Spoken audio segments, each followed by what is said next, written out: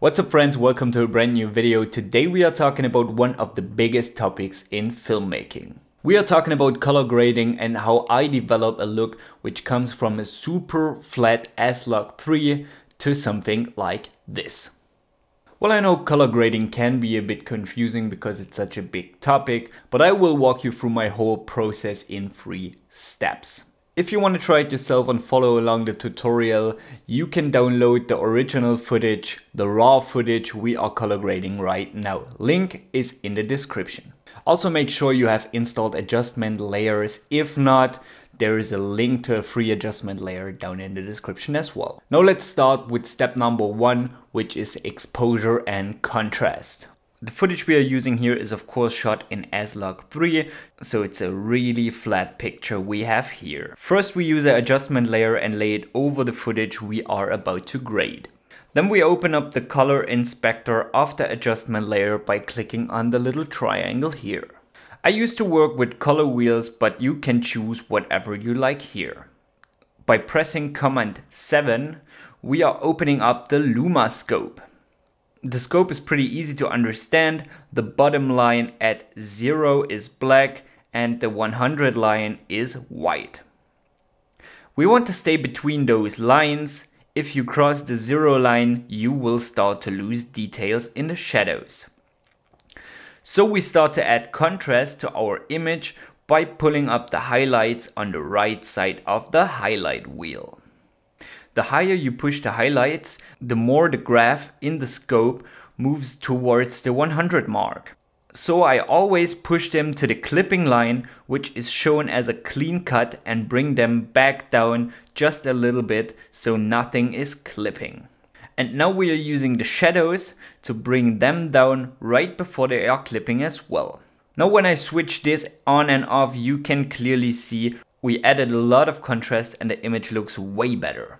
For my taste, the image could be a little bit brighter, so I use the mid-tone slider and bring it a little bit up. Now of course you could ask, Eric, why do you shot in such a flat profile? Because when you shot without picture profiles, you don't have to do this because it comes with a natural contrast. And of course you are absolutely right, but when you shoot in flat picture profiles like SLOG3, you keep as much details as possible in the shot and you have the biggest dynamic range the camera could produce. Let's go to step number 2, which is color correcting. Now those flat picture profiles also come with a lack of saturation. Depending on your picture profile, you can now increase the saturation by pushing the saturation slider on the left upwards. You could do that on the master for the whole image or separately for the highlights, mids and shadows. I prefer it separately and push a little on the highlights, a little bit more on the shadows, and I leave the midtones where they are.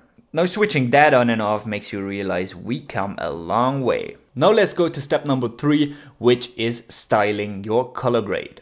Now if you guys are lazy, you can now search for a LUT and throw that on top of your footage. By the way guys, I have a brand new LUT pack out there, which is of course absolutely for free. Link in the description. If you like it, check it out. Now you could go ahead and color grade your pictures with the tools Final Cut Pro has to offer, but I highly recommend to check out Color Finale.